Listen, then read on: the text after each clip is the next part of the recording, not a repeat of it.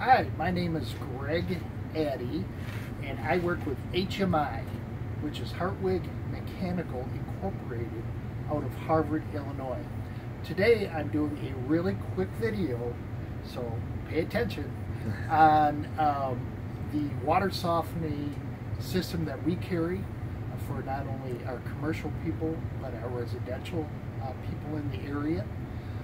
If you need help from us in this area of water treatment, please give us a call. You'll probably see our phone number on the softener here as we go along. But again, just a real quick video to show you what we offer, how to take it apart, how to work on it. So about 20 minutes of your time here, and you are going to be knowing everything I know about this. Okay? Okay, so let's go. This is called a Clack Corporation WS1 control valve. And this control valve basically goes up to 1 inch in size, so it can flow 1 inch full flow through it, up to 18 gallons a minute. The water comes in on the right, out on the left, product water or soft water, and it has a bypass, which is 2 red little handles here. When it's in the service position, these little handles will be pointing in and out, or if something happens where there's a leak or your brine tank's overflowing, just point them towards each other like that, and the water will stop to this device. But for this purpose, we're going to leave them in the bypass, and we're going to depressurize this guy real quick. You'll hear a room. So, what I just did there, if you ever want to recycle this guy right now, just push and hold him for 3 seconds, it'll take off just like that. If you ever wanted to recycle it tonight, you just push it once and release it. Okay? Once and release, or hold. So, on the WS1 control valve, basically, if there's a problem, I always tell everybody, always take them apart, because they're so simple to take apart. Okay? So, if we want to take this control valve apart, all we do is there's a tab on each side of this that you can just take, set the cover to the side. You've got 3 wires, and basically they made this for guys like me, okay? Because you've got a wire with 2 prongs, a wire with 4 prongs, and the meter wire with 3 prongs. So when we go to put this back together, I mean, there's just no way to mess up on this thing, okay? So 3, 4 power wire and your motor. And then you just take this right here, and you want to treat this like the diamond or your wedding ring in carefulness, and set him off to the side so we don't damage him or get him wet. Then you got your middle module on these, and these little wires here, which is your meter and your power wire, and I just tuck them over the top here for a minute. Then you have 2 little tabs here. This is called your middle module, okay? You take these 2 little tabs, lift up, just pulls right away from it. Pretty simple so far, isn't it? And we'll set him off to the side so we don't damage anything. And now, this is called, where the piston goes in and out, your drive cap. Now, because I regenerated it, I've made sure that there's no pressure in it. But just to make sure, kind of spin this guy around. And what you're doing is you're taking the piston, for you guys in the field, so you don't take a bath, all right? And if you're in an environment that, say, has carpet underneath of you, or you have where you just can't get water on the floor, all the new caps now have no plug here. It's just one solid piece. So in this case, water could get out here, but just take this, your salt tank cap, and put it over like this, okay? That'll catch your water and so on. In this case, we have a special wrench for these. You can use a channel lock on these, even though I don't suggest it. If you're going to be working on these, more often than not, get a wrench. 15 bucks. I mean, you'll be glad you did. So the next thing we want to do is put our wrench in place. Give it a couple turns. Enough so it gets, you can kind of hear the water.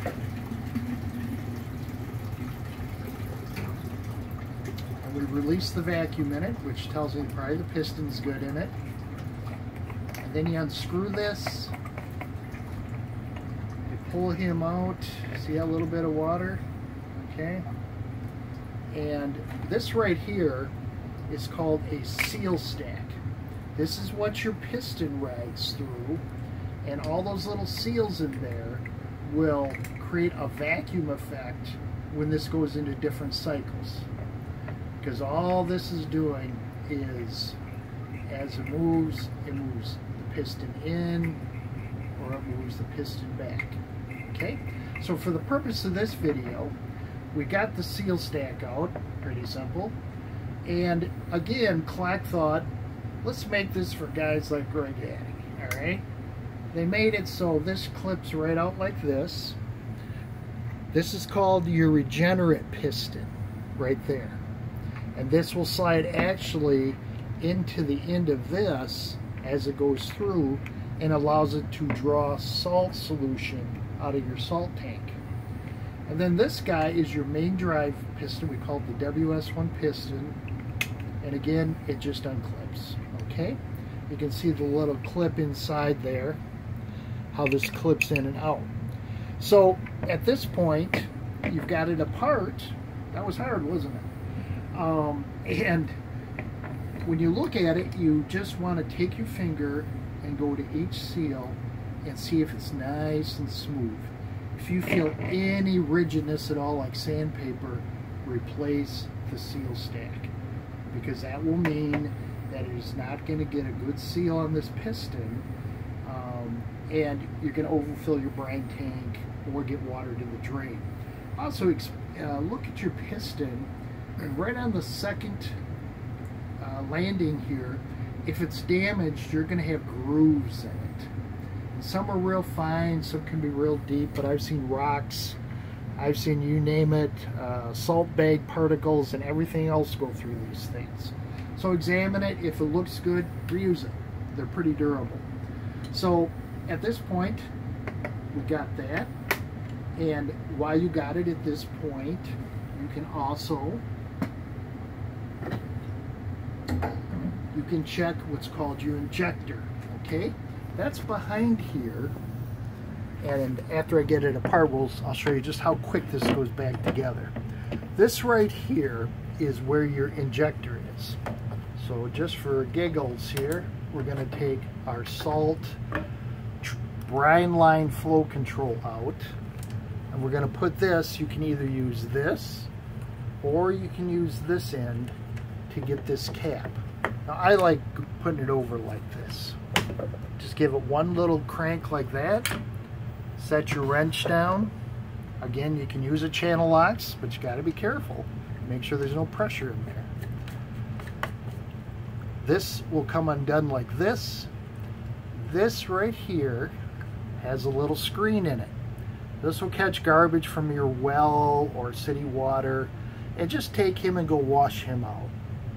If you want to be able to see up into the light and see through it, and if it looks good, just place it right back in the cap, okay? Now, down in the cavity here, you'll see two plugs. This is just a plug if we were gonna, what's called, and not to get into it, for upflow brining, or the salt to flow up the bed instead of down. This is called a downflow brining system. And so we put it in the right-hand side, different color little injectors. To get that injector out, you just take your cap, which is normally like this, and pretend you're gonna have a cup of tea, okay? And take that cup, and with the very edge of the rim, put it down in there, like that, and just scoop. and this little red guy pops right out. Now, many a man has tried to take this out with a needle nose, and I have sold many a part because of it, because you will crush this thing in a minute. On these, just give them a little blow, hold it up to the light, and you should be able to see right through them. If you can, that means that it's clear, and you can put it right back in like that. Then you can take your cover with your screen, put him right back in. Come on now, there we go. And he just goes right back on like this. Okay, now when you're working on your softener, you may notice that it's just never using any salt. Okay, so over on this side over here, this is called a meter assembly right here. And this will, if I got strong enough hands, this little cap will just come right off.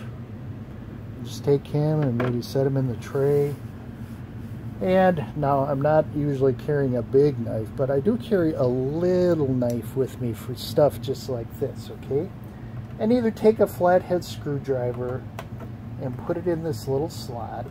If this is in the way, just pull this red clip out, kind of lift him up, get him over a little bit, so you can get at this little slot right here above, okay? And take him, and boom, I just took him, put my knife in there, and I just kind of went like this. Now what you'll see here is this is a little impeller, and as it turns like this, every 20 times it turns around, it will measure 1 gallon of water. Okay, it should be loose enough that it'll turn just like this. If it sticks, replace the meter. Okay, all right, so this goes back in like this. You put your cap back on. He's all good to go. You put your knife away so you don't cut yourself like me. You put your drain back on, which just pushes down. I want to show you this real quick. On your drain, on the bottom, depending on what softener you have, this is called a drain line flow control, DLFC. And there's a little button in here. Make sure you got the right button for the right softener if you're a technician out there. Otherwise, you will overlift the bed and you'll have resin all over the house. Okay?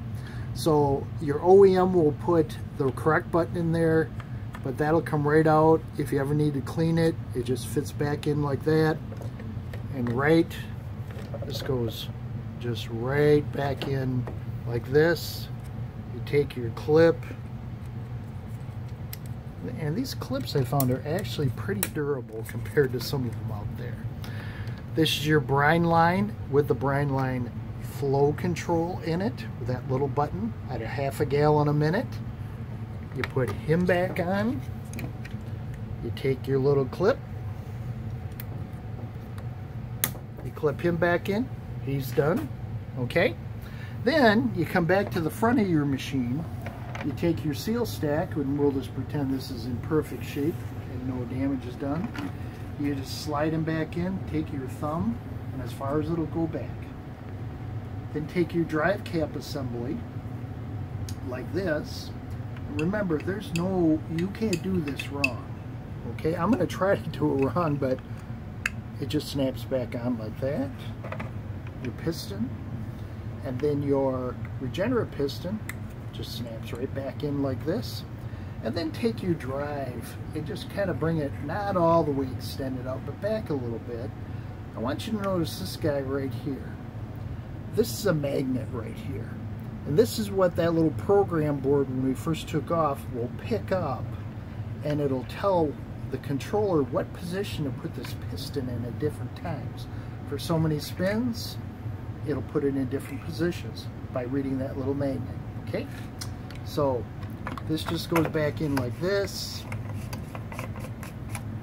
Yeah, twist them back on, like so. Take your wrench again.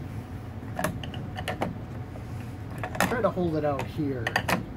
Otherwise, you catch your fingers on these clips. I've got some pretty good scars on my fingers from doing a short grab on these guys. Just snug. Once you get them snug, you take your middle module again, like this, and you'll see there's two little feet down here. So you got feet here and a place to put their shoes on.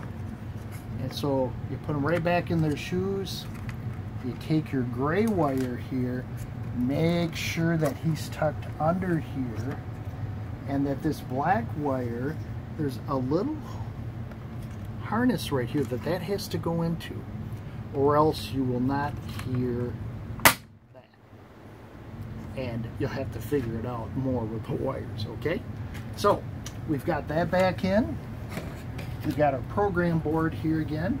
And while we're at this point, before we put the program board over water, let's just take him, let's get rid of our water, put him back in the salt tank, or a good place for him. Now you got room to work on the last part of this.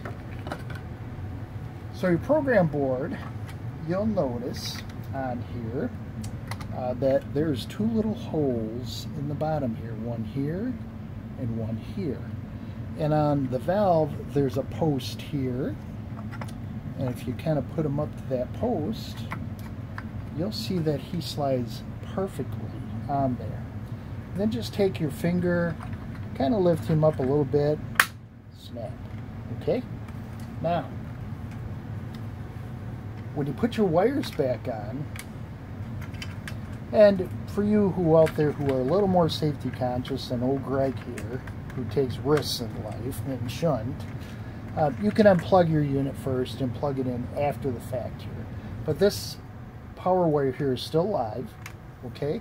But the order of putting these back in is your motor first, 2, so it's like counting 2, 3, 4, okay? And then you go 3 on your meter, and right here the board's going to figure out again what the heck it's doing, all right? So you take it like that, you plug them in, and now the board is going to reboot the whole control valve.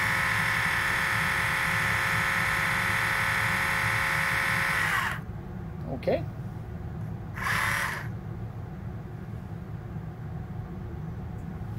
Okay, now we take our cover, we put it back in,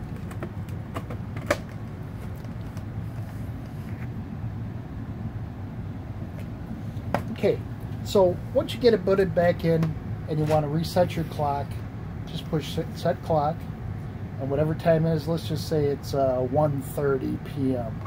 You push this once, that'll light up, you got your 1, you push it again, that starts blinking, and you can set it to wherever you want it with your up and down arrows, okay?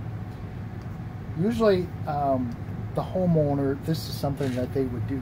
Now you who are installing, the installer's program is simply take your next and your up arrow, hold them together, and your hardness will come up. Very important what you put in there, okay? So we've got 35 grains of hardness here. That's where we'll leave it. If we wanted to change it, you can see we can change how hard the water is. Determining hardness is you take a water test before you even start this process and see how hard your incoming water is. Another story for another time, okay? So after that, you push next. This valve also features every up to 28 days you can tell it to regenerate on its own, plus it will meter the water and regenerate whatever comes first. Next, it's the time it regenerates. This is set for 2 a.m. and you can set that for whatever time you want. You push next, next, and you're back to your time. Okay? Now, you who are in the field and you're a technician, there's another part called the OEM program that you take your next, not next up, but next down and hold them. this is how we program it. You see it says set softening. So we're telling this control valve you're going to be a softener. We can also tell it you're going to be a filter. But for our purposes, we want to tell it it's a softener. So you get to tell it whatever you want to do. About the only thing you're going to be able to do there out there is in life. And you push next. We got this set as a post-fill unit. It can also be a pre-fill the salt tank unit. Okay, but for what we put out in our industry, Hartwig likes post-fill units. Okay. Then we got what's called program 10. All of our residential softeners are going to be at this program, and I won't go into other programs because it doesn't matter at this point, and it would only create confusion. You push next. This is the capacity unit. It's set up by the OEM. Just leave it there. Okay. Next, how much salt? Again, set up by the OEM. Just leave it there. Okay. We're at 12 pounds. We're telling to be an automatic unit, so it automatically counts the gallons. And you're done on the programmers. Now, lastly, if you are having a lot of problems and you just, man, what is going on with this thing? You can take the next, your up arrow and your down arrow, hold them, and what you're going to get is this softener's life story right in your hands. It's going to tell you the last time it regenerated. It's saying 0 because we just sent it through a regeneration. But it might say 20 on there, which is a red flag then, because why did it only regenerate in the last 20 days? Something's going on. So it's an investigative tool. You push next. It'll tell you how many gallons it's gone through since the last regeneration. Of course, 0 because we just rebuilt it. It'll tell you how many gallons A134 is. It's built in 134 gallons as a what's called a reserve capacity, so you don't run out of soft water. Then you push that again, and it'll say today I've used 110 gallons of water. Okay, you push it again. It'll tell you how many gallons per minute are running through the pipe right now. Of course, no one's flushing a toilet here at Hartwig, so it's not reading anything. Next, it will tell you, since the last regeneration, how many max gallons per minute flowed through the unit. Okay? That's important to know that if it's reading too low or way too high, that there's probably something going on in the distribution system that you need to pay attention to. You push next, it will tell you how many gallons has gone through this guy since the day it was put in. This one's gone through 169,000 gallons. Okay? But better yet, it'll tell you how many days ago it was installed for that person out there that might tell you, well, it was just installed 2 years ago. Mr. and Mrs. Homeowner and Mr. Installer, this is the reason that you put this in there, so the installer can really know how old it is, because it's important, but it's also, a lot of times we just forget when we put things in houses. So this will tell us really how old it is. It'll tell us how many times it went through a regeneration since it was installed.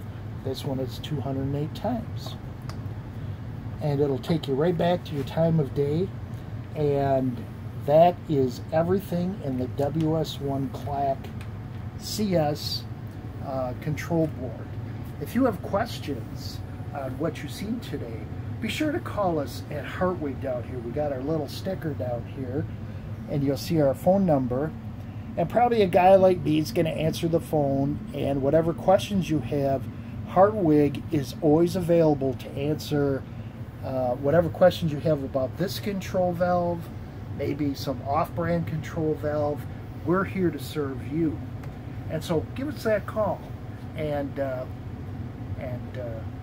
you have a nice day. Thank you.